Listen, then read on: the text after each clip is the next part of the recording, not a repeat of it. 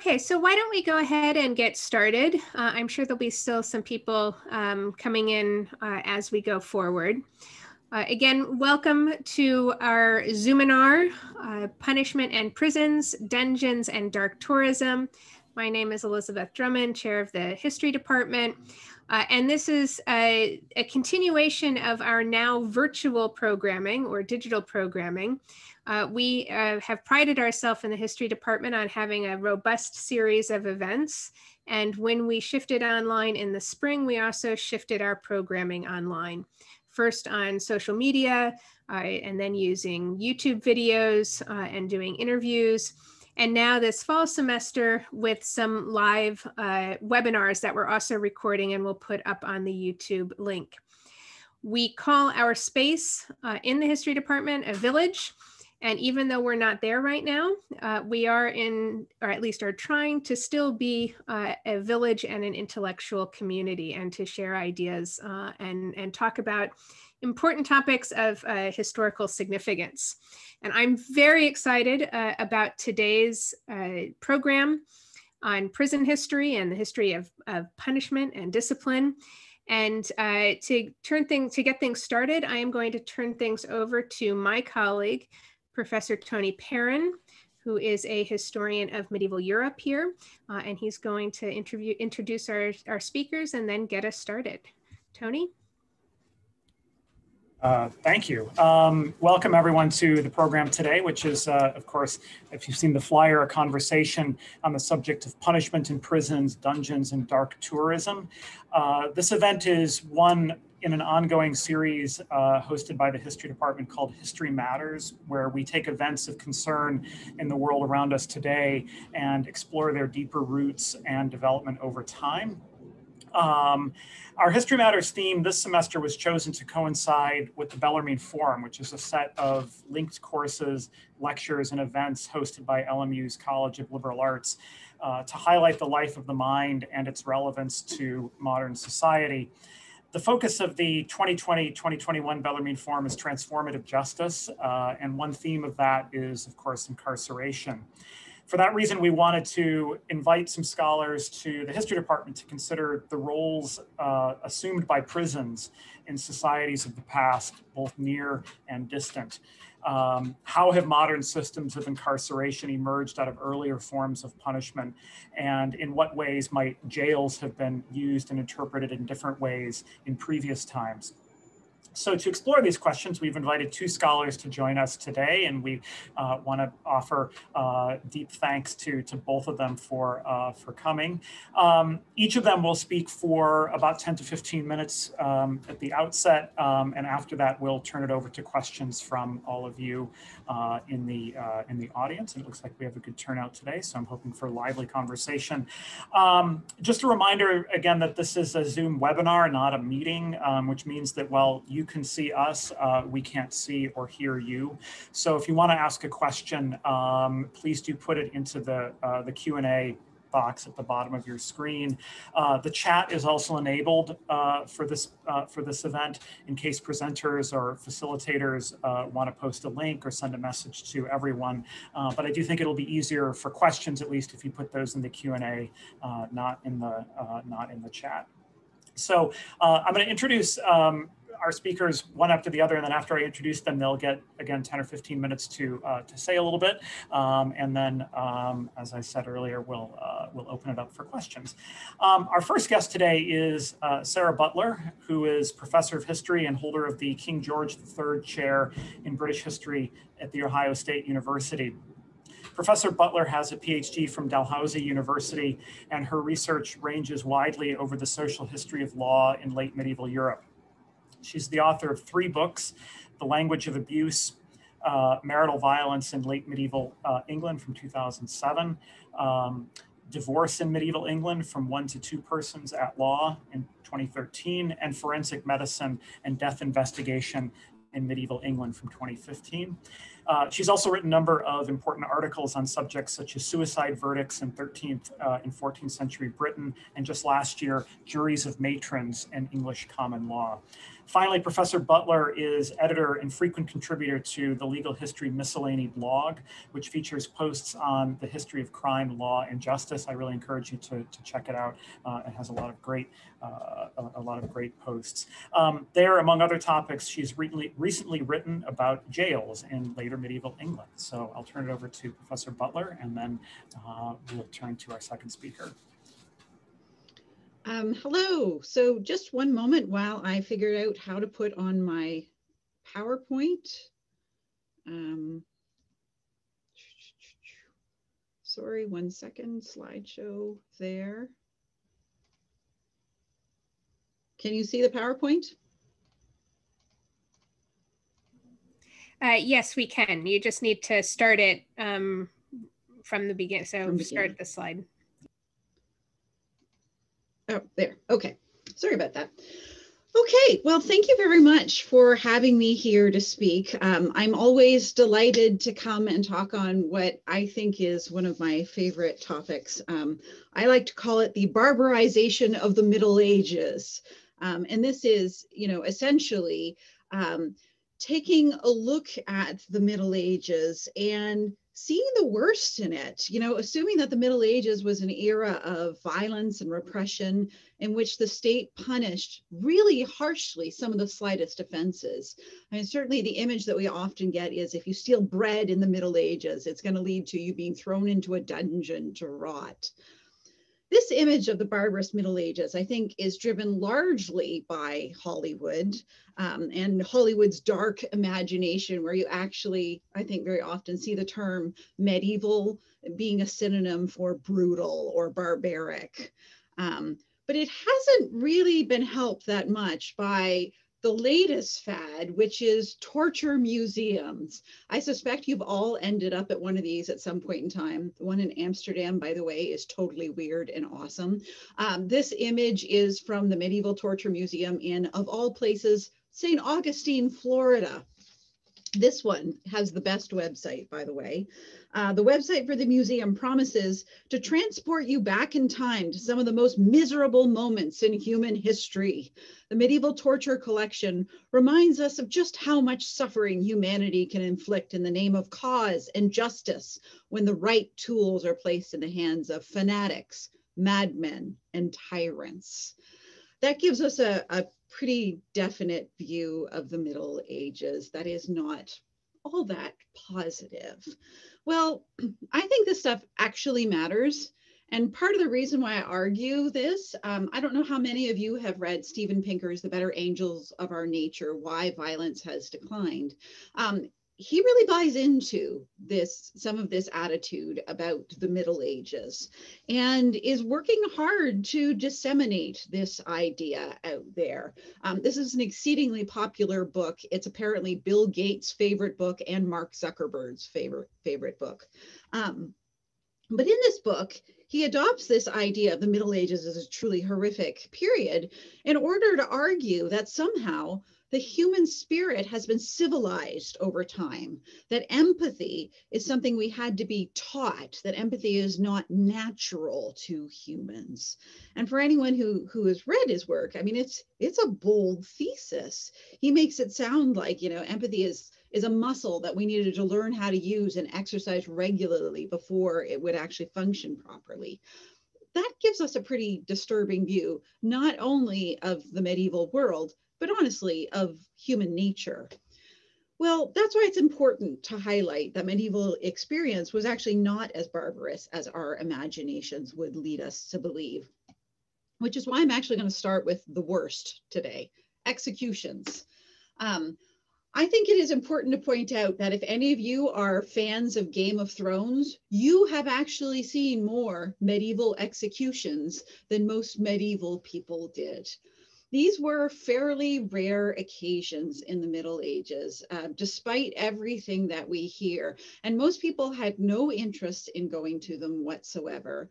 Henry Summerson has described them as rather hole-in-the-wall affairs. People had to be cajoled and dragged essentially to attend executions because they didn't want to go. So the booing and jeering and fruit throwing that we would see in the movies is completely inaccurate. There aren't a ton of statistics out there that historians have put together on executions, but we do have a few. And again, I think they do a good job of emphasizing that executions were nowhere near as common as we think they might have been. So the Parliament of Paris, for example, between the years 1387 and 1400, dealt with 200 cases that could have ended in capital punishment. Only 4 of them did. In the city of Arras, which is in northern France today, but would have been the Low Countries in the 15th century, it had an average of 1 execution per year. So I think that's important for us to recognize. These were not necessarily as horrific and as much of a part of daily life as I think we are often led to believe by a lot of the popular history that is out there. Now, having said that, most of them were also quite boring hangings, unlike decapitations and so forth that you see. I do want to say, that doesn't mean that the medieval world couldn't be violent when it comes to this stuff. I'm sure many of you have suffered through Braveheart in the name of enjoying a film with your parents at some point in time. Well, that tells the story of William Wallace, who was a Scottish, we have to put traitor in quotes, to the English crown. And when he was captured and convicted of treason, he certainly got the absolute worst that the whole era could come up with. He was drawn to the site of execution, disemboweled, his bowels were burnt in front of his eyes, hanged, decapitated, quartered, which means having each limb tied to a horse and the horse is sent in other directions. And then all of his body parts were displayed in 5 different locations throughout England as a warning to everybody else. This is terrible. And this is often what people assume was the norm in the Middle Ages. However, I should point out, this is because it was treason. The crown had to make an example of people like this. Not that I'm justifying it, but this is their reasoning. And what we discover is there's only about a handful of these from a 500-year period. So this is far from representing the norm. Now, if execution in the Middle Ages was not necessarily as spectacular or as frightening for the most part as Hollywood would have us to believe, I think that I need to emphasize this is also true of medieval imprisonment. In general, I should say prison sentences were very short in the Middle Ages. They thought it was a really terrible punishment to leave a person in prison for a long time. So most prison sentences were a couple of days, a week, maybe a month. And for most prisoners, they were actually not there on a sentence. They were there awaiting trial. So they weren't convicted felons. They were waiting for their trials to pop up. Some of them did get bail. However, just like it is today, bail is something that was really available for rich people. The vast majority of people could not afford it. And it's fair to say that, prisons were unpleasant places, but they didn't expect it to be pleasant. It was supposed to be a form of purgatory. You were supposed to sit in prison, think about how miserable you were, so that after your few days of sitting in there, you could come before the courts, have your trial, and then they'd say, look, this guy, he is clearly very sorry after all that time he's had sitting in prison thinking about what he's done. We don't need to convict him. But having said that, I think actually the greatest hardship of prison in this period was the expense, which is something we don't think about so much. Prisons in the medieval period were very much in private hands, and they were run as a business. I put an image of Michelle Alexander's The New Jim Crow, Mass Incarceration, the Age of Colorblindness up here, because it was reading that book for the first time that I realized actually there are lots of resonances with what's going on in the US, because putting prisons in private hands is often kind of a normal thing in America. And as her study demonstrates, it's a terrible idea to let prisoners out. Fewer prisoners means less money.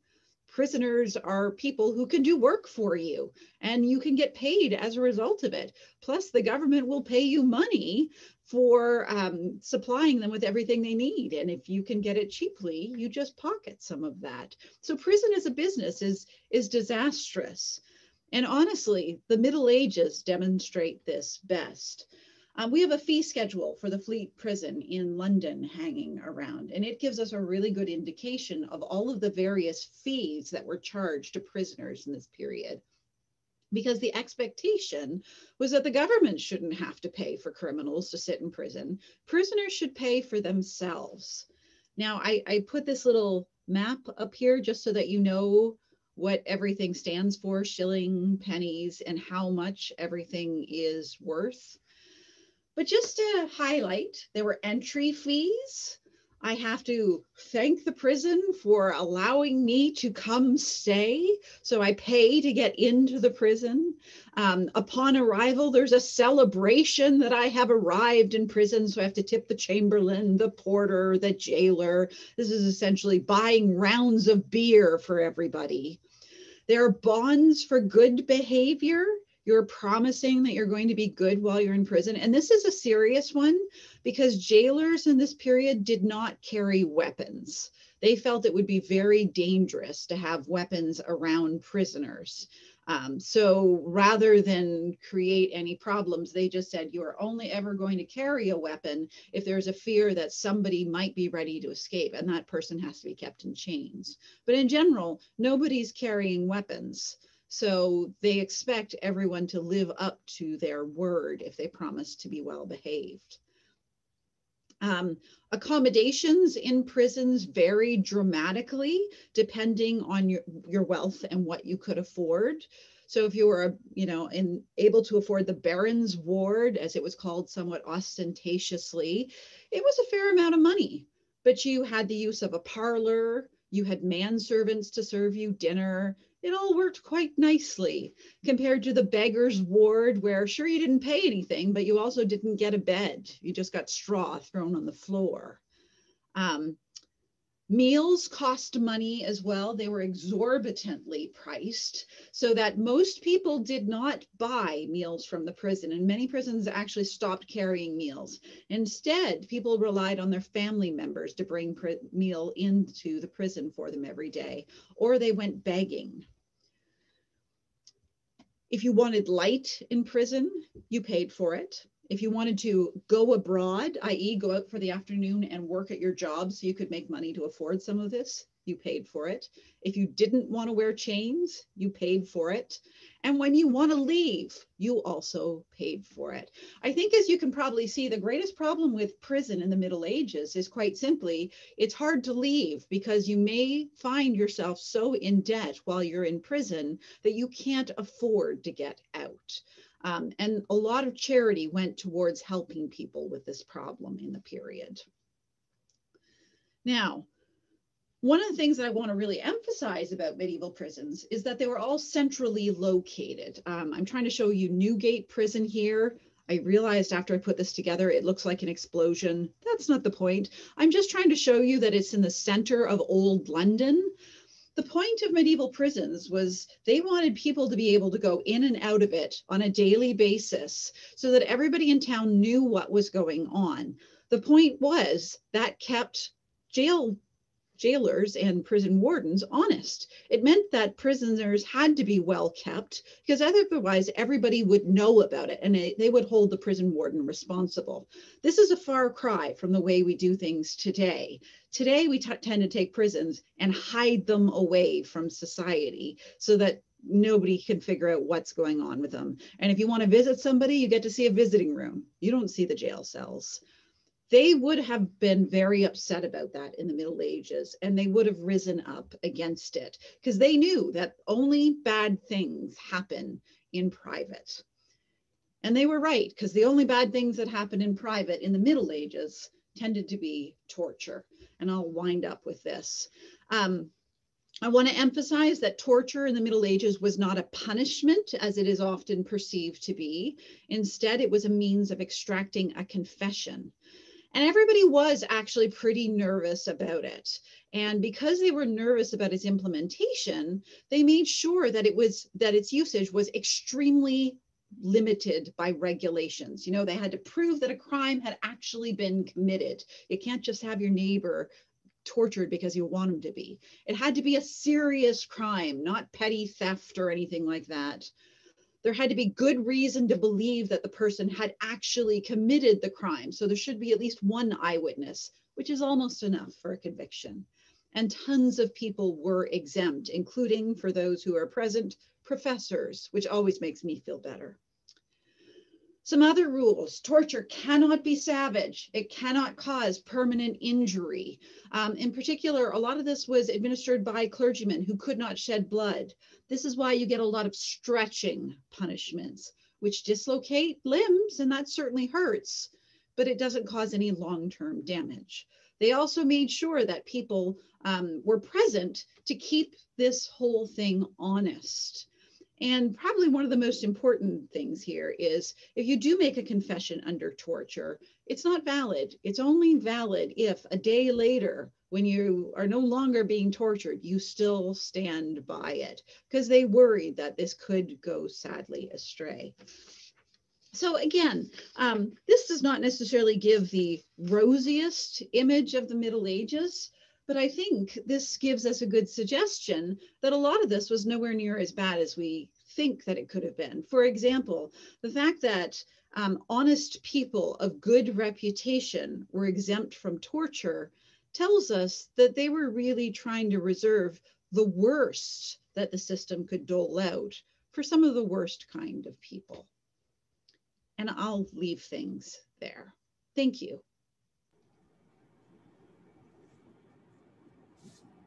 Well, thank you so much for that. Looking forward to questions on medieval imprisonment. Our second speaker today is Samantha Butler, who is the Senior Specialist of School and Youth Programs at Eastern State Penitentiary Historic Site in Philadelphia, once the most famous and innovative prison in the world and home to such high-profile inmates as Al Capone. She has an MA from Villanova University in public history.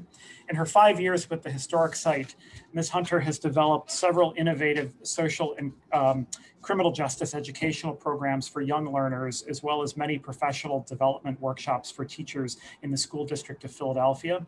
She's currently co-teaching a course on social impact with high school sophomores and is continuing to build a virtual classroom program. So I'll turn it over to her now. Thank you so much. Hi, everybody. So I am going to be telling you a little bit about Eastern State and how Eastern State was built to be a humane alternative to the carceral spaces of the time, and then how we as a historic site, as a museum, tell the penitentiary's complicated history. So I too am going to share my screen. Here we go. Great. Okay. So Eastern State Penitentiary Historic Site is located in the Museum District of Philadelphia, but originally the prison was built on the outskirts of town on an abandoned orchard called Cherry Hill. Eastern State was built on about 10.5 acres of land and was made to resemble a medieval castle or fortress as a form of intimidation. So this is like hearkening back to Professor Butler's point, how much perception matters. I was like furiously taking notes because here we have it in Philadelphia, in a brand new nation. We're talking 1820s, this idea of medieval times still being terrifying and torturous. The prison opened in 1829 and was active for 142 years before closing its doors for good in 1971. Over 85,000 men, women, and children were incarcerated at Eastern State, and we as a historic site do our best to tell those stories with as much nuance and honesty as possible. So for instance, something that we work hard to do is talk about the racial disparity that existed at Eastern State and connect that to the various racial disparities that we see inside of prisons today. All of the work that we do, all of the history we discuss, we make sure to make contextual contemporary connections. That's really important in my personal perspective as a museum. For us talking about history, what's really important, why people pay money is to learn about that, but also how they can take action and do things today in their own life. Eastern State Penitentiary was truly the first of its kind, a prison operating on the core concepts of remorse, rehabilitation, and redemption. The seeds of the penitentiary were planted and percolated by famous Philadelphians like Benjamin Franklin and Benjamin Rush. Benjamin Rush is often considered the father of modern psychiatry, and he actually famously kept his son in solitary confinement for a few years.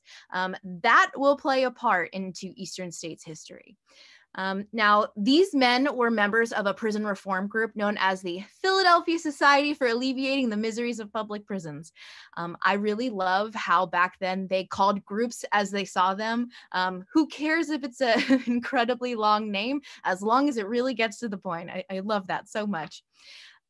This group actually still exists today, now with the name of the Pennsylvania Prison Society. So clearly they learned a little bit about the name length. The society members, many of whom we would consider founding fathers of Philadelphia, felt strongly that the justice system of this brand new nation needed to reflect the values of freedom and independence. They believed in a system that advocated for second chances and trusted the power of the individual. And jails, at least in Philadelphia and the United States at that time, were really anything but. So like Professor Butler talked about, this here is an illustration of the Newgate prison. And I really loved, Professor Butler, your interpretation here. Ours is a little different. So Newgate is a good representation, at least of this illustration, of what jails were like in Philadelphia before Eastern State. Typically an overcrowded one-room jailhouse with little to no provisions provided. We saw there the price for things. So that was definitely true in Philadelphia. Usually, jails were holding cells for folks to wait for their trial, where in many cases they would then receive a corporal physical punishment like what we see happening here. And this was done in public. So how different than the medieval times, right? We can see kind of this evolution over time for things being more public. And there's a point to this. There's a point that this punishment outside in the public is doing. So it's meant to be painful, right? Hanging out in the pillory, being whipped, all very painful in the moment. But there's also another layer, which is humiliation and shame. This was meant to be like a long lasting consequence as a way to deter people from committing crime again. If they had this like shame, this scarlet letter that they would wear, then of course they wouldn't want to do something like that again. Eastern State was a response to this system, built to be the humane alternative. So how exactly did it work? The founders asked themselves this question, which I'm going to ask to you now. You can write responses if you'd like, or you can just kind of sit and chew with it. So the question is, what do you believe a person needs to make a successful change? That's what these founders really sat and thought about. If this is supposed to be legitimate, if we're building this prison, if we're going to do it, how do we do it? So the founders took a micro and macro approach. Micro, the individual, focusing on the independent work and journey a person needed to be completely repentant, to seek forgiveness, and to do or be better. Macro, the institution. What did the prison need to provide to those folks to make that personal journey successful? For the founders, the answer to both approaches was solitary confinement. The genesis of this highly controversial practice, still used today, began at Eastern State in the United States. Complete isolation was meant to provide Eastern State prisoners with an opportunity to focus on themselves outside of potential negative influences of their family, friends, and other prisoners. This was an incredibly controversial decision. Scholars and healthcare professionals like Benjamin Rush believed that there were genuine benefits of solitary confinement, mentally, with personal growth and even physically. There were also the same healthcare professionals and scholars that said the exact opposite. Thinking back to that illustration of Newgate I showed, there were so many people in that one space. Jails and prisons back then could have 100 or more people in there at one time. And considering the time period we're in now, the reason why we're having this Zoominar, disease is going to run rampant through places like this. So the folks who believe in solitary confinement felt that that was one way of kind of stopping the disease from spreading, which is something we hear echoes of right now. I think that San Quentin had a lot of controversy, a lot of news coming out of that prison because of how they've been handling the pandemic, using solitary confinement, not using solitary confinement. So controversial in so many different ways. I'm also going to show you talk a little bit about the cells here, what Eastern State was like. I do have a video. I am going to apologize ahead of time.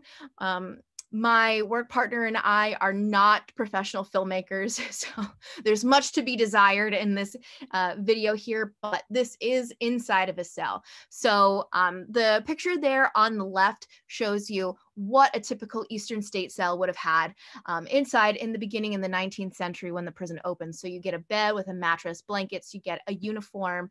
Across the room from the bed is a workbench where they have shoemaking materials. Prisoners then were making shoes, they were weaving baskets, they were dyeing cloth. That gets even more sophisticated over time. Working and solitary confinement were a big part of this redemption arc for Eastern State. And something else, meeting a person's basic necessities so that they can focus on this individual personal journey. So prisoners here were fed 3 times a day, whether they could afford it or not. Also, you can see a toilet in the foreground there on the left. Eastern State was the first public building in the United States to have indoor plumbing and central heat, even before the White House. So when Eastern State opens in October of 1829, Charles Williams, first prisoner, has his very own flush toilet, while President Andrew Jackson does not. So I find that fascinating. Now, if your thumbnails are in front of the video, you can move that. This video shows what we allow visitors to the historic site to do when they get inside, just to enter a cell to really get the feel of it. But what you can see inside, and I'll play the video in just a moment, is how high the ceilings are inside of the cell. It was meant to feel a little bit like a church or a monastery, meant to be kind of inspirational on this journey of self-betterment.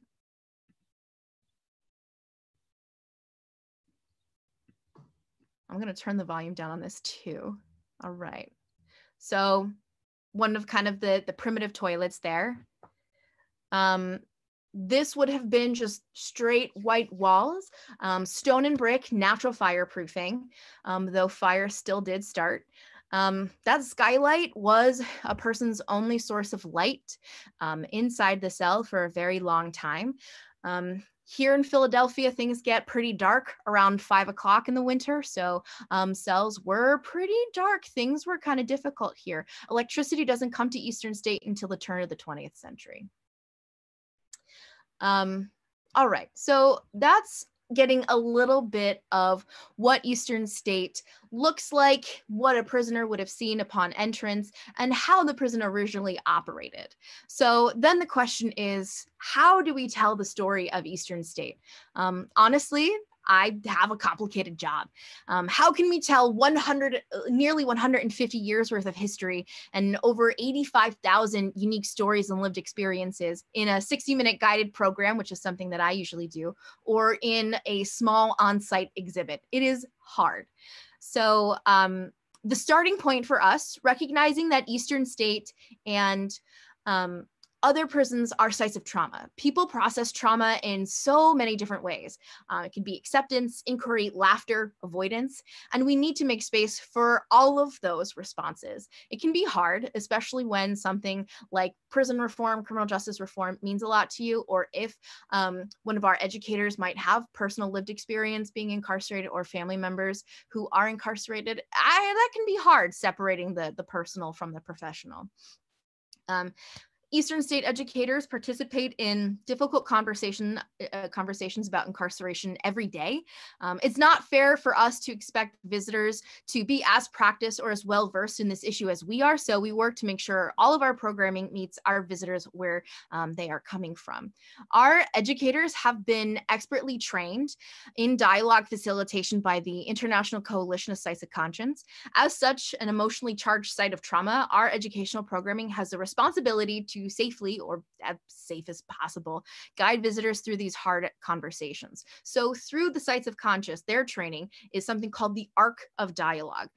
Creating a bridge, or this arc of dialogic questioning, begins with building community. It begins with people sharing a little bit about themselves, and then gets folks to think outside of their self, their own experiences, and start to consider, well, this is how I feel. How might someone else respond to that? How might some other person's lived experience change the way that they feel about the prison system? And then finally, the arc of dialogue requires Eastern State educators to give folks an opportunity to really think on everything that they've learned, talked about, and then to create action. So action for us can be telling somebody about their experience, can be looking up an article on the Washington Post. It could be getting involved in one of the various criminal justice reform organizations. It really runs the gambit, but all are welcome, and we try to do all. Now, we do all of this, and we operate a massive top-ranked haunted house inside the walls of the penitentiary every year. Not this year, though. This haunted house, called Terror Behind the Walls, is the historic site's biggest fundraiser. And let me tell you, we are really feeling the effects of not having it right now. Along with the haunted house, Eastern State has also been featured on a lot of ghost hunting shows. A colleague of mine gave Jack Osborne a tour for his show on the Sci-Fi Channel last year. And there was one moment when I was watching, and I swear I watched my coworker's soul just leave his body as the ghost hunter said that they had a certain experience. So, you know, you have that happening. You have this haunted house where people literally dress up as prisoners, or as the SWAT team there, the folks in the guard uniform. Two very different competing missions, competing narratives, which makes, honestly, my job even harder. But it's a challenge that our educators meet every day. And I would say that they're pretty good at it. It takes a lot of patience, divorcing the personal from the professional, but there is a balance in edutainment and in you know, having fundraisers for historic sites, and we try to walk that line as best we can. So I don't know if any of you have been to Eastern State before, but if you haven't, I hope that you do get a chance to visit. We are currently open. We are about to just expand our operating hours to be 5 days a week. So if you ever find yourself in Philadelphia, come for a visit. All right, I'm going to stop sharing. Great.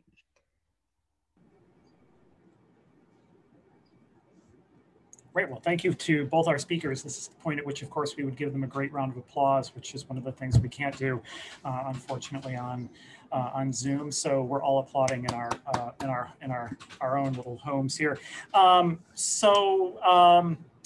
Professor Drummond put in the chat box, if any of you have questions, looking forward to that, and you can start putting those in the Q&A. And while we're kind of populating some questions into the Q&A, I'll actually take the opportunity to ask the first question. And I have a bunch of questions, actually. But one of the questions that, I mean, I think these were two really great presentations in looking at the question of incarceration in very different contexts, but showing some real similarities in terms of theme. And I was wondering if both of you could say a little bit more about some of the kind of religious context in which imprisonment is taking place, because I think that seems to be something that is in the background of both of these. And I'm thinking of well, as a medievalist, of course, I'm thinking of the word penitentiary itself, which means like the place of penance, implying that crime is somehow coterminous with sin. And in the Middle Ages, at the same time that we have prisons that are developing for secular purposes. We also have imprisonment being used as a kind of adjunct to inquisition in the prosecution of heresy. And of course, the very period in the 19th century when Eastern State is established as a time of religious fervent in the U.S. as well. So I was wondering if you could speculate a little bit on this question of how religious ideas are somehow shaping the way that prisons are developing in each of your time periods. So I do the Middle Ages, so I'm going to go first. Is that okay? Okay, so I have to say, I think that the church is sort of at the base of everything in the Middle Ages. It's important to realize that incarceration actually comes out of the church. The first prisons that existed were monk cells. We might think of them as monk bedrooms, but they called them cells. And whenever the state needed political prisoners imprisoned, they tended to send them over to monasteries. The point behind the whole time in prison is very much to think about what you have done and start the penitential process. Tony, you mentioned the word penitentiary. I think it is important to note that is a medieval term. It comes in the late Middle Ages, but it is a medieval term, which I have to say, because I think actually the idea of sort of looking at prison as rehabilitation is an idea that is very applicable to the medieval period, but it doesn't get written about all that much. It is something, though. The vast majority of people who spend time in prison, they do not get executed. Instead, they go back and reintegrate into society. But the assumption is people are only willing to allow them back into society, even though they were probably guilty, because they feel that these folks have atoned for their sins. So yeah, I mean, I would say that religion plays a really big role in the medieval prison. Religion plays a really big role at Eastern State too. This time around, though, it's Quakers. So I won't say that Eastern State is a Quaker institution. However, many of the folks who were in that Philadelphia society were Quakers. So their thought and philosophy really put forth Eastern States, this whole idea of redemption and rehabilitation, that is core to Quaker philosophy. And Eastern State in the beginning was really focused on this idea of privacy and isolation. So yes, everyone was in solitary confinement to make the journey more individual focused, to stop the spread of disease, but it was also for protection of identity. So anytime a prisoner would be brought out of their cell for whatever reason, they'd be wearing a hood over their heads to protect the identity of the guards, a prisoner, all to the point of making redemption possible. So they wouldn't have this layer of shame and humiliation that went along with those public punishments we talked about beforehand. Great, thank you. So we now have a bunch of questions actually popping up in the Q&A. So I think what we'll do is just go through them in order, and then if there are any that kind of repeat themes from previous questions, we'll try to combine them. So the first two questions do sort of address some of the same issues about the haunted house component of Eastern State Penitentiary historic site. So in class, we consistently speak about the dangers of romanticizing history. In what ways does the haunted house at Eastern State ensure that a historically accurate and entertainment experience occur? And then the second question, kind of picking up on that as well, what sorts of distinctions do you have to make between education and entertainment to alleviate some of the ethical concerns around Eastern State's haunted house? Those are excellent questions. And something I want to say is Eastern State, when it was open, was controversial. As a museum, it's also controversial because we do have this haunted house. I will say it is a fight every year of trying to make it as ethical. And I think that we grow every year. We have something called the TBTW Sensitivity Summit, which is Terror Behind the Walls Sensitivity Summit. So every year, a few folks from within various different communities. So Villanova professors, Eastern State employees, people who work in criminal justice reform, people who work in other museums, go through the haunt together and then reconvene in a big meeting to talk about what made you uncomfortable. Was there any prison imagery that you saw that portrayed folks in a negative light? And I participated one year, and I felt and I participated in the Sensitivity Summit, but I also participated in some of the historical items that we offered during the haunt, which I'll speak to in just a moment, because that's the whole nother can of worms. But one thing that I noticed through my journey through the haunt was that people who were dressed up as monsters, we call them monsters, were calling visitors inmates, which is, first of all, we don't use the word inmate. People who are in prison, first of all, like to be known by their name, or prisoner, people in prison. So we try to use people first language, and we saw the word inmate everywhere throughout the haunted house. So that was one big change we did.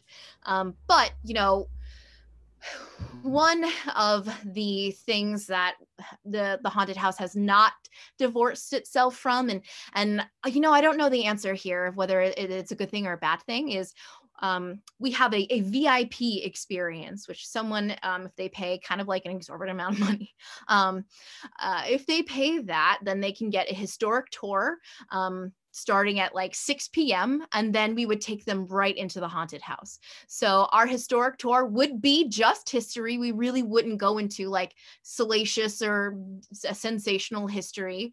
But you know, you have people who are expecting a haunted house going on a historic tour. It is very complicated. So to sum all of this up, I'll say it's, we do have trainings, we do have meetings, but we can always do better. Great, thanks. The next question is, I think, more for Sara Butler. How do you think that the development of the narrative of the medieval period as a barbaric time of torture came to be? Has anyone pinpointed the start, or are there large sources that skewed our vision?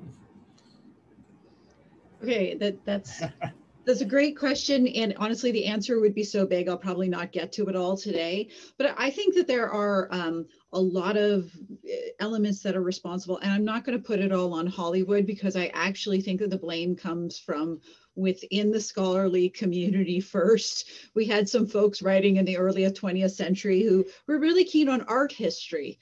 And the problem with a lot of the art from the period is it's all art with a message. And the message, when it is about the judicial system, is we're going to scare you straight. We're going to make sure you don't want to commit crime by showing you terrible, absolutely terrible images of torture instruments, of executions. And I will say, like, this is part of Steven Pinker's big problem. He spends a lot of time looking at artwork from the period, and it's pretty horrific stuff, but it doesn't align with the actual case materials, which again tells us it's art with a plan. But I think the other problem is, quite frankly, the fact that people like to see history as a story of progress. And, you know, unfortunately, it just doesn't apply in this period, because the Middle Ages, in a lot of ways, ended up being way more humane than what we discover in the early modern era. The Reformation just pushed everybody over the edge. Even in England, where torture was always forbidden, the English start torturing during the Reformation period. Whipping starts for the very first time in the 16th century. Nobody was whipped in the Middle Ages. And there are a lot of things that are suddenly new in the early modern era because they're living during a period of crisis. So many people look back and say, well, if it was this bad under Henry VIII, it must have been terrible in the Middle Ages. But we just, unfortunately, don't have history that fits so neatly into that little linear graph. Great, thanks. The next question is one of pedagogy. Your presentations did such a great job of pointing out the entertainment factor in easy stories in public history. People in the past used exciting, disgusting punishments. In your own teaching and research, how do you balance this with more complicated accounts that you both gave us? Great question.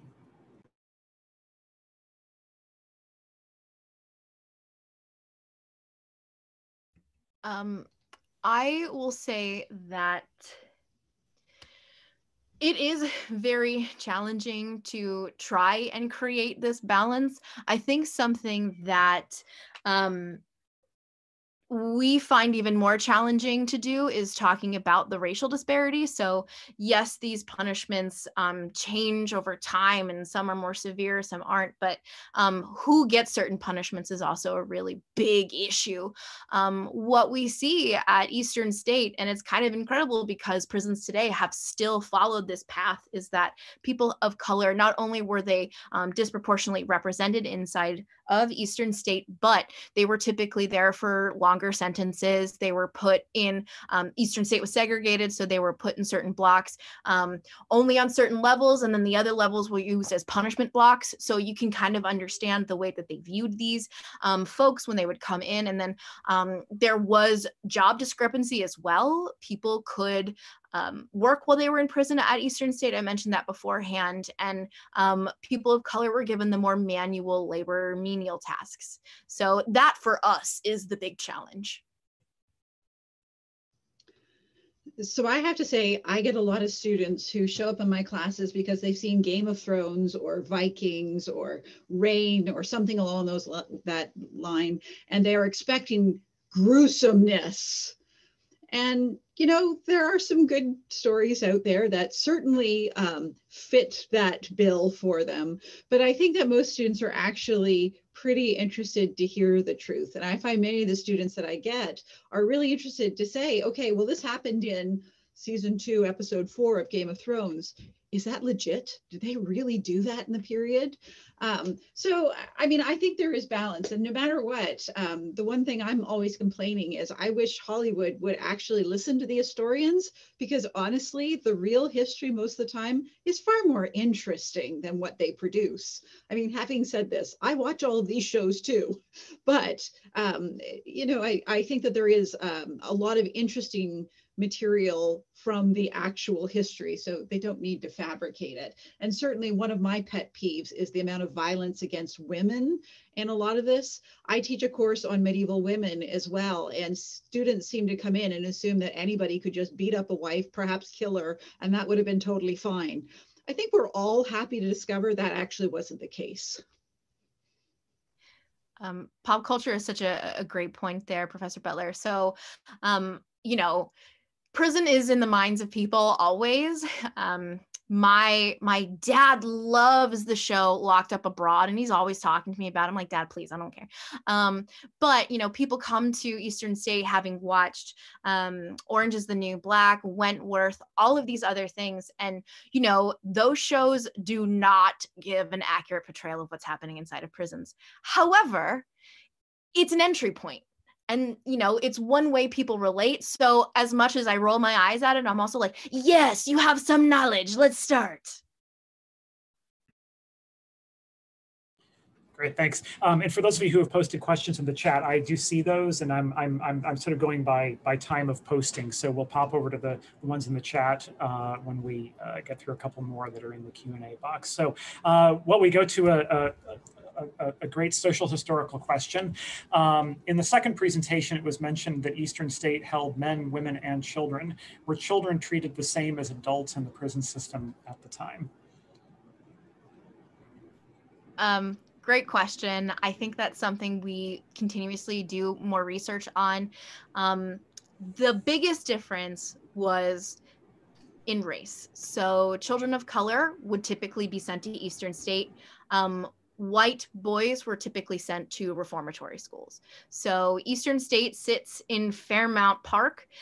2 blocks up from Eastern State is Girard College. That is where white male children would go if they had committed the same crime as a Black male child would have done. Eastern State's youngest prisoner was 11 years old. She was convicted of arson, though I have my doubts. Her name was Mary Ash. She was an orphan. She did not have a home, so she's homeless. If she started a fire, it was for warmth. But this is also like the 1870s, so it's like very hard for me to like find that kind of evidence and say that, but we like to complicate narratives. So that's the story I would share.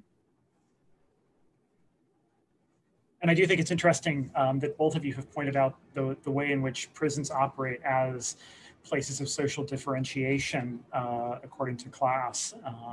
That seems to be something that cuts across the entire history of incarceration. Can I just pop in and say one thing, just because I think the children thing is really interesting? So for the medieval period, there's this definite idea that, you know, we're not supposed to hold children accountable before the age where they know the difference between right and wrong, et cetera. But they usually see 12 as sort of the age for children. So, you know, they're not going to toss you in prison if you are younger than that. However, a lot of families couldn't survive without their husbands. So what we actually discover is with medieval prisons, a lot of men brought their wives and children into prison to stay with them because otherwise they weren't going to be able to eat. That's fascinating.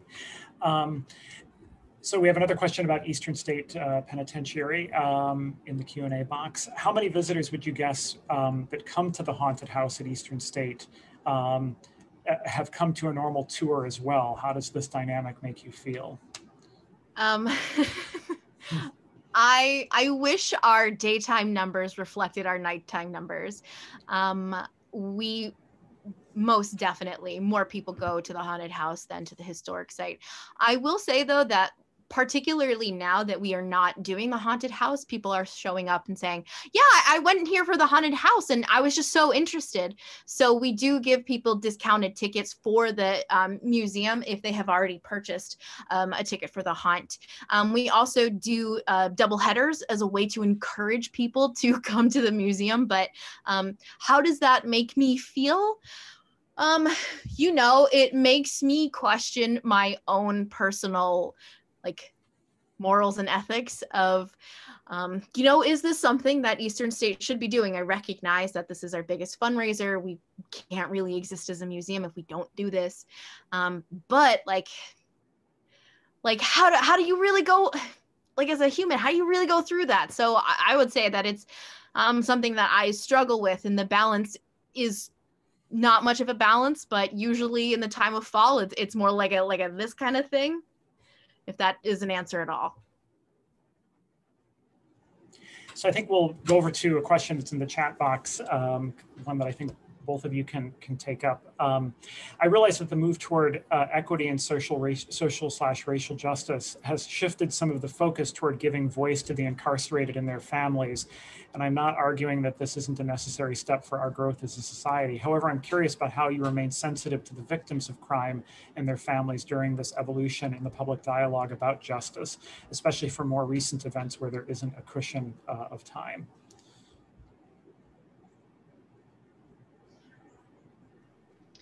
I have to say, I never ever deal with recent events. This tends to be the easier part. Well, that's not entirely true. I guess I do sometimes in my blog when I'm trying to make some of my history relevant to people. And I think that it is a very difficult issue to deal with, especially since often I'm excited about the modern occurrences in part because it brings my history into the present. But I do think it's important to be very sensitive to all of this. When I'm teaching courses about crime in the Middle Ages, I'm very aware that some of my students may have been in prison or may have a family member in prison. I actually grew up in Kingston, Ontario, which is in Canada, so most of you won't have heard of it, but there are 7 prisons in Kingston. So believe it or not, there's 7 prisons and a university. So everybody I went to school with, their parents were either prison guards or professors.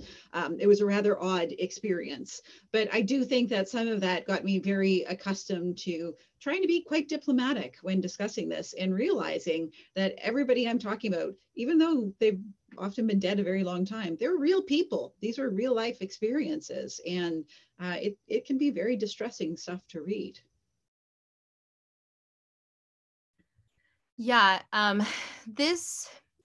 in this question, the word victim stands out to me because it's such a loaded word. And I think when it comes to crime and incarceration, there are more victims than just what we typically think about. Knowing Philadelphia and knowing that the educational and economic opportunities are not equal across the city.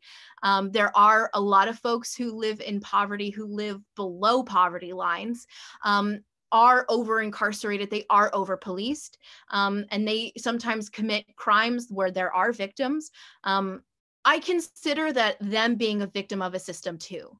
And so, you know, you really do have a lot of things to juggle. Like you have a crime that was committed where someone was victimized, was injured, but then you also have someone who, if they had access to the proper opportunities, they might not have gone down that road. So I always encourage folks to really think about the root cause of crime and go from there. That being said, if someone does have lived experience, either being in prison or being a victim, you hold space for that person regardless. And many times it has come up on my tours and programs. And so just thanking folks for sharing and saying that is definitely a perspective people have and they should have because it's their own lived experience. So just really acknowledging it and validating that they went through that, even if you don't agree or, you know, don't agree on either side, whichever side. Thank you. So this is a question specifically for Sara Butler. The disconnect between the popular images of the medieval period and the history is always so interesting. And I'm wondering if perhaps we should talk more about the barbarous early modern period. Yes, we should. Than the barbarous medieval period. What do you see as the significance of the development of the state in the early modern period and the focus on social control for practices of punishment, some of those public punishments that Sam described? Okay, I have to warn you in advance, my best friend is an early modernist and would be very upset if I started referring to the barbarous early modern era. I can't go there. I guess, I mean, this is a really great question. There is an incredible disconnect. I think one of the big problems out there in society is the Middle Ages is such a big amorphous era that people don't really remember what it encapsulates. And it's often just sort of shoved together with the early modern. So people don't know which is which. I don't know how many times I've been to museums where they talk about these medieval torture instruments because it's barbaric, so it must be medieval, but they're really early modern. The early modern era is a tough era. I mean, it's the witch craze era. We can't get away from that. And the witch craze in particular, like all of those rules I talked about applying to torture, they threw all of those out the window when it comes to the witch craze. So it's a rough period. And I certainly do think that the development of a more authoritarian leaning state throughout the early modern period is really key to all of this. However, I bristle at the idea of moving too much in that direction because I think some recent scholars have started doing that. And honestly, I hesitate to give too much power to the state. People like Matthew Lockwood, for example, in his latest book on the inquest, has tried to argue that the state becomes like a surveillance state in the early modern period. You know, they just didn't have that kind of resources in the early modern era either. I think people honestly have just watched too many sci-fi movies and we're trying to project something more interesting on the period that actually exists. But particularly with the English state, which is what I look at, they're cheap. They're always trying to run government in the cheapest way possible, which means you're just never really going to know what's going on well enough to run a surveillance state. Just a thought. Thanks. So the next question is for Samantha Hunter. Did Eastern State keep its idealistic reform mission? How did it change over time? I was thinking that when you were presenting that the history of this prison goes all the way up to 1971, I think, or something like that. How long did it stay as a kind of reform-oriented institution? Officially, the whole 142 years. But I would argue that as soon as the prison opened, there were people who upheld the mission and then there were people who didn't. About 6 years into the prison opening, so 1834, there was a huge grand jury investigation and of the prison. And one of the charges that came out was against the warden for cruel and unusual punishment. Eastern State was built like on Quaker philosophy. People should be treated humanely. This is a humane alternative. And one prisoner died while he was in an iron gag. From interviews that they did at the time and research that they did at the time, this particular person, his name was Matthias Macumsey, he had been put in the iron gag at least 20 other times. So this is 6 years into this brand new institution. So did it ever exist? I think it depends on the person. I do think that there were some folks, some prison administrators who did a good job. They really tried. But when you exist in a system that is built on inequalities and injustices, it's hard to do a good job even in those circumstances. Just in the interest of time, I think I'm going to try to combine the next two questions that are in the Q&A because I think they both actually cover some interesting similar territory. So putting these two questions together, do you see a relationship between the way that incarceration was looked at in each of your periods and what we have today, which is these very long sentences that are served, including life sentences? And then are there ways in which what we see in imprisonment in the past can be used to help us rethink prisons today? Well, I will say one thing I actually agree with my history is I don't really see the point in these extremely long periods of incarceration, especially when I'm not terribly convinced that today there is much of an attempt at rehabilitation that is going on in the 20 years or whatever some people can sit in prison. Certainly in the medieval period, there were people who could end up in prison a while, either because someone forgot they were there, which unfortunately happens every now and then, or because they were monks or priests and the church had decided they did something terrible and we're going to put them in prison for a long time. So, I mean, there is that idea there that a solitary confinement of an extended period, as Ms. Hunter has discussed, could be really useful, again, in terms of atoning for one's sin. But, you know, all of this was focused on the afterlife. And their approach was life can be miserable. That's totally fine because you're just worried about the impact later on. Today, I prefer to think about this might be our only shot. So let's have some enjoyment while this is going on, which is why I would certainly argue shorter prison sentences might be useful at times. I'll go back to the question that asked about the idyllic mission. I think that mission and the founders believed in like the possibility of change and believed in redemption. I think that if that was evident in our criminal justice system today, you wouldn't have people who are spending decades of their life in prison. You wouldn't have such high recidivism rates. That's why there is such a high population, longer sentences and recidivism. And recidivism is not just committing more crime. More often than not, it's by violating something of parole, which parole changes for every individual. So if like a focus on the individual, that change is possible, but also asking, is incarceration the answer to all crimes? And I don't think so, but that's the conversation I want to have. This is another question for Ms. Hunter. I have a question about Eastern State. You spoke about how solitary confinement was part of a new philosophy that focused on rehabilitation and reform. What other ways was this philosophy pursued? Are there instances where Eastern State abandoned this new philosophy of punishment? Oh yeah, all the time. So the big alarm here is solitary confinement was used for everybody. It was the catalyst for change. And then in 1913, they abandoned that system. And instead, solitary confinement was used as the primary form of punishment. We do know that other punishment devices were used at the prison. We know that the iron gag, Matthias Mackenzie died in that. They also used something called the tranquilizing chair, strapping someone to a chair, beating them in it.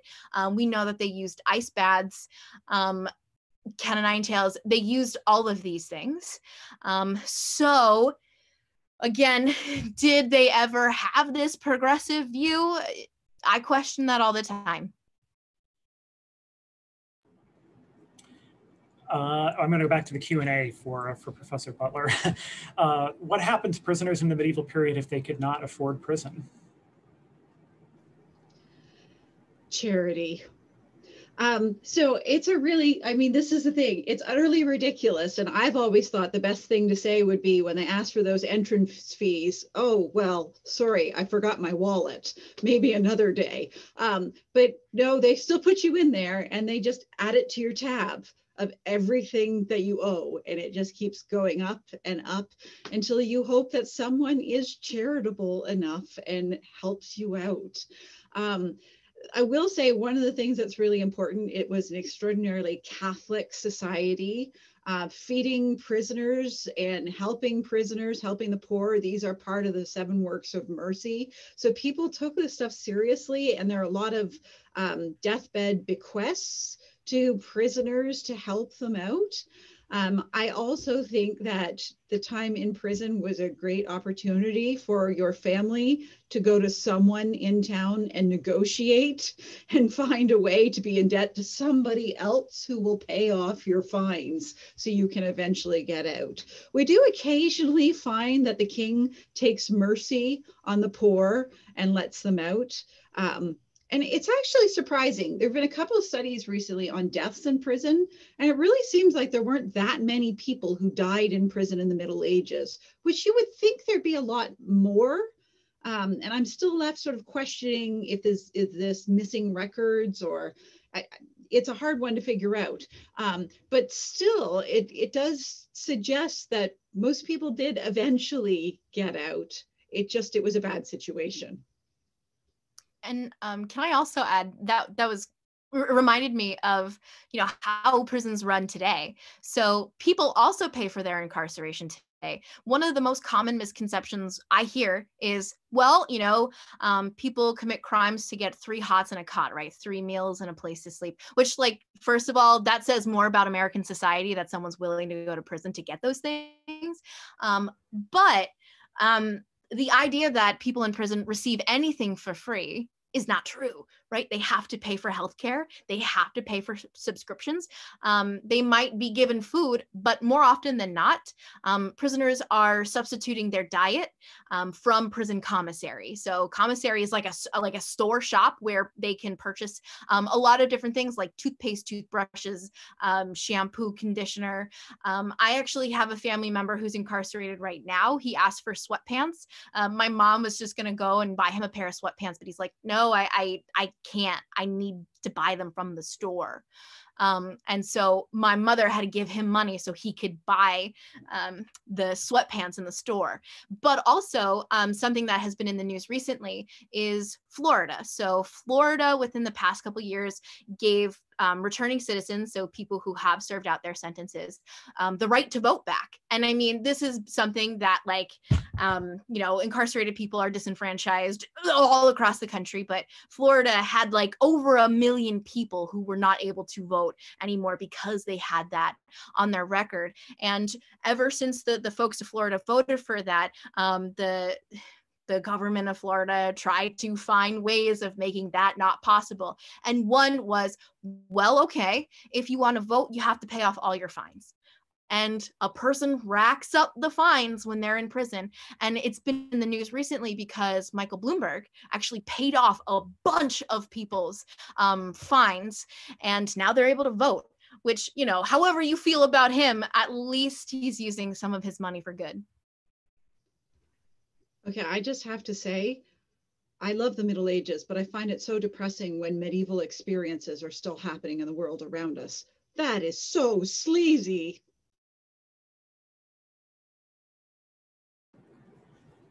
So I think we'll take there's another question in the chat box about Eastern State. So this is for Samantha Hunter. My class will be talking more about how museums do civic engagement. Can you speak more about Eastern State's approach to using history to speak to contemporary issues around mass incarceration, both in your standing exhibition and in your programming? Yeah, so that is probably our biggest educational push since about 2012. Before then, so the museum opened up in 1994. Before then, we were just trying to get people in the door, telling the history about Eastern State. But come 2012, it was, all right, well, we need to start talking about what's happening now because we're seeing so many people in prison. We have 2 exhibits on site right now. One we have lovingly referred to as the Big Graph because it is a giant 16-foot metal bar graph out on our baseball field that has statistics on there of incarceration rates over time, how the United States stacks up to other countries, which, you know, spoiler alert, we're at the top and no country's really near us, and then how it breaks down by race. But statistics and numbers are kind of cold. So we have our Prisons Today exhibit, which you can explore on our website. And that puts a face to these gigantic numbers that we see. Some of the information that you'll come across in that exhibit is incarceration is a choice. There are other countries who think that if a person has a substance abuse problem, the best way to treat them is not through prison, it's through rehab. Even if someone is in prison, it might not look the way that it looks right now. We find out that white folks and Black folks commit drug crimes at the same similar rate, yet Black folks are more than likely to be incarcerated for those same crimes than a white person. There is one of my favorite parts of the exhibit talks about confessions. We did this thing for a while where people who visited the site, we asked them to write down a confession, and then we would put them up with confessions from people who are in prison. And then we would have our visitors try to decide who was who. And then there's 2 buttons you can click. You can click the one that says visitors to Eastern State, and you see a whole bunch. One talks about, and you know, these people, they shared it voluntarily, how they stole money from a student's fund. And every time this gets people, they're like, oh, well, that's someone in prison. No, it's not. So just trying to complicate narratives. But in our other additional educational programming that is not in exhibit form, for instance, like I just created a program called Defining Justice. It's a workshop that gets to the crux of the criminal justice system, which is the word justice there. We talk about how just the language we use can set people up for success or failure. So if we're calling it the criminal justice system, what are assumptions you've already made about people involved in there, right? That they're guilty of a crime, that they are dangerous, they're this, they are that. When you set someone up with those connotations, with that language, it's not meant for success. And so we tackle issues like that. Honestly, though, I think that our job will never be done interpreting contemporary issues.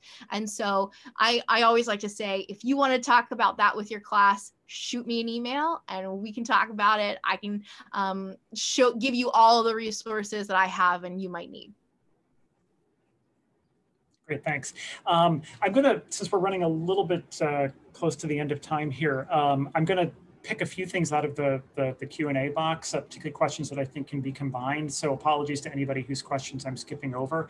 But there are a couple of questions for Professor Butler about differences between medieval justice and modern justice. The first question, you pointed out how torture was not meant as a form of punishment in medieval times. However, as Sam Hunter mentioned, punishment was performed to be everlasting and publicized at Eastern State Penitentiary. So I was wondering, where you think this form of thinking was changed and why people are accepting of this change rather than getting outraged. And then I think that's actually very closely linked to this question about it says that you mentioned how jailers did not carry weapons and relied on the honor system from prisoners.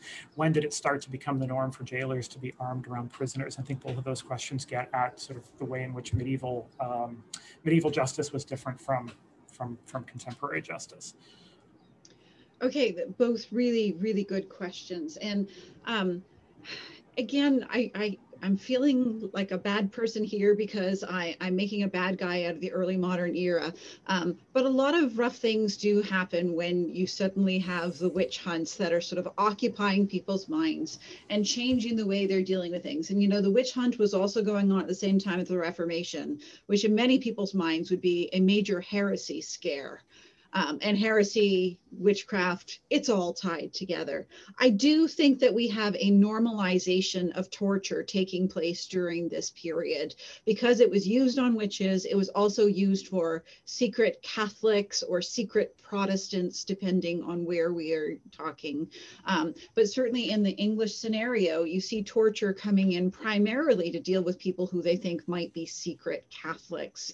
And I think it only takes a little bit of dabbling until people start to break down some of the barriers. It's really funny, throughout the Middle Ages, the English are so superior, saying, we don't torture like the French do, they're barbaric. And then what happens in the early modern era? I also think that in the early modern era, they start having more ideas about how to deal with petty crime. And a lot of that petty crime, you know, it probably was easier to deal with it in a more corporal punishment fashion than having people sent to prison for a few days. There certainly was a recognition that prison is problematic because someone might get in and rack up the expenses, and they'd far rather just be publicly whipped. So I think some of the ideas start changing in there. With weapons, I am not an expert on this, but honestly, it seems to me that the change over to serious weaponry is a 20th century innovation. I'm going to defer to Sam Hunter on this one. I really don't know. It's a very different attitude, though, and throughout the early modern period, they're not using weaponry as well, because the assumption is you bring in a weapon, it's just going to get used by a prisoner to beat one of the prison guards. Yeah, that's exactly right. So at Eastern State, most guards would have had a billy club or the cat o' nine tails. It doesn't change until the turn of the 20th century. A specific year is hard to give, but a lot of changes come to the prison around the 1920s. So I would say it predates that just a little bit. And the only people who would have been armed were guards that were in guard towers above ground. So because they didn't want prisoners to overpower somebody and then now have an armed weapon. So like there were six high guard towers. So only potentially like 20 people at one time. Great. I just have to ask this question because I do think it's such a fascinating one, and brings together the medieval and the Middle Ages plus the incredible architecture of Eastern State Penitentiary. So the question is, Eastern State Penitentiary was progressive at the time for its architectural features, such as isolated cells.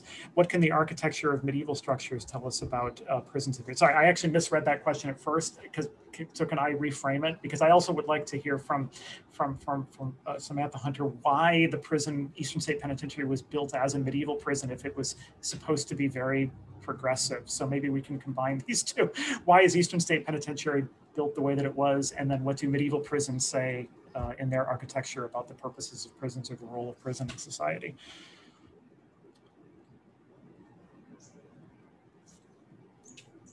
Sam, did you want to go first, or do you want me to go first? Oh. You can go first. Okay. Okay, so most medieval prisons, unfortunately, don't exist anymore, which is very frustrating, but they all kind of ended up falling apart. But early on, certainly, most of them ended up being in the only fortifications that existed, which usually was part of a castle, because castles were fortified and big, and they've got some room that you can use, or gates, city gates, or in the city walls. You have a lot of them that were built into the walls because, again, it's some of the only fortifications we have around. Generally, that means, though, that most medieval prisons were quite small. They couldn't actually handle that many people. Sam Hunter, the image that you used of Newgate was the rebuilt Newgate much later. The medieval Newgate, I mean, you could fit like 80 people in there if you were really squeezing.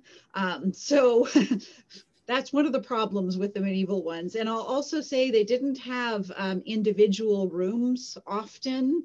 You'd have individual rooms for the rich people, but then the rest of them were just throwing them in together, which is another reason not to give them weapons. Who knows what'll happen. So two things. One, everything medieval about Eastern State is fake. So the outside of the prison is meant to look like a castle, but the parapets are too shallow for anyone to stand in. The arrow slit windows that are outside do not go through. It was all just a facade. So it was to be intimidating, to be scary, because there was this perception even in the 1780s, 1790s that the medieval times were just dangerous and scary. So a really great point. I'm so glad you said that. But also the architecture of Eastern State, the prison was built on something called a radial plan. So it looks like a wagon wheel on its side. This design was, I can't even tell you how influential it was. It was copied over 300 times across the world. There's a prison, a hospital, or a school that looks like Eastern State literally everywhere. My high school looked like it. So once I started working at Eastern State, you can imagine I was like, oh, this is very strange. But the architecture of schools and prisons are too close for comfort sometimes. Great, thank you. That was fascinating. Well, we're almost at the end of the period here, and I know that Professor Drummond had some things that she wanted to announce at the end. But there's one question here that I would like both of you to talk about, just because it's a great history student question, and the programs for history students, of course, for all students at LMU, but specifically for history students, and that is about sources. So the question is, I'm guessing that most accounts from inside prisons are very rare, but have either of you encountered documents or accounts of prison life from people who are in prison? So what's the source base from which you're working and looking at prisons? I end up looking at a lot of records of people who are complaining about their time in prison. So they are actually in prison dictating a letter to the chancellor, asking the king for assistance in getting out of prison.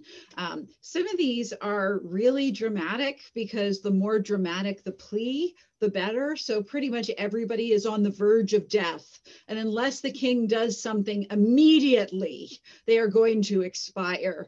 But at the same time, I mean, some of these records are really useful because they give me a sense of an abuse of the prison experience, which honestly is the only way to figure out what was actually normal from this period, because nowhere is it described what is acceptable in terms of prison conditions. So you have to figure out from the prisoners when they say, well, this is unacceptable. So they're very fun records. My favorite question to ask while working is, what's your source? Because we have so many different sources out there, and they evolve over time, which I know sounds strange, but a lot of we have something that we train all of our educators, all of our staff on. It's a book that came out in 1994, right when the historic site opened. It's called The Crucible of Good Intentions. And we give that to everybody, but there are so many inaccuracies in there, like, 20 some years later that we now know of. But primarily our sources come from the warden's daily journals. Some wardens were great at keeping records. Some wardens were not. One warden in particular, he reminds me so much of Don Donald Trump, the way that he writes about people, it is almost funny, but he was meticulous in his like date keeping. He talks about everybody, everything that comes into the prison. And then you have people who wrote, this person came in today, and then that was it. So we have Warden's daily journals, we have annual reports, we do have like the grand jury investigations. There were 4 at the prison, so a lot. But I think one thing that Professor Butler, I have that I know you don't, is that some people are still alive today that were incarcerated at Eastern State. So we have oral histories. For a very long time, we also had something called Alumni Weekend, where former employees and residents of Eastern State come and talk about their lived experiences. I've also met folks who are still in prison that were at Eastern State. So we use their oral histories. You have to take everything with a grain of salt with that person's particular lived experience. And also it's been 20, 30 years. But, that's still a source. Wonderful, thank you. So we're almost, again, it's actually 3:30 now. So I wanted to first apologize to anybody whose questions we didn't get to. This would be the point if we were in person that we would invite you to come up and talk to the speakers and have some pizza. We owe you pizza, and we owe our speakers a nice visit to Los Angeles as well. But I'd like to thank both Samantha Hunter and Sara Butler for coming with us today, being with us today. And again, we can't, you can just try to imagine the thunderous applause you would be hearing if you were in our village in University Hall. So thank you. And I would just like to add my thanks to you both for Zooming in today and taking time out of your days to be with us. This was a phenomenal discussion, and there's just so much more that we could talk about and so many more questions and comments. It's a shame that we have to bring it to a close, but these sorts of webinars always do have to come to a close. And I want to also thank Tony for serving as such a great moderator for our panel discussion today. To the students out there, from my students, I will see you in class on Wednesday, but then for students and everyone out there who's watching, there will be our next event is an event we're co-sponsoring with the Department of Women's and Gender Studies. That is Wednesday, October 28th, so in about a week and a half time. And it is, it's a program with the historian Kathleen Cahill and the political scientist Shia Crowder, who is new here at LMU. And they will be talking about the centennial of women's suffrage. So right in advance of the election, we'll have a big program on women's suffrage. And that's going to be at 2:20 on Wednesday, October 28th. And we hope that you'll be able to join us then. And thank you again. We're very much appreciated. Thanks to all of you out there as well.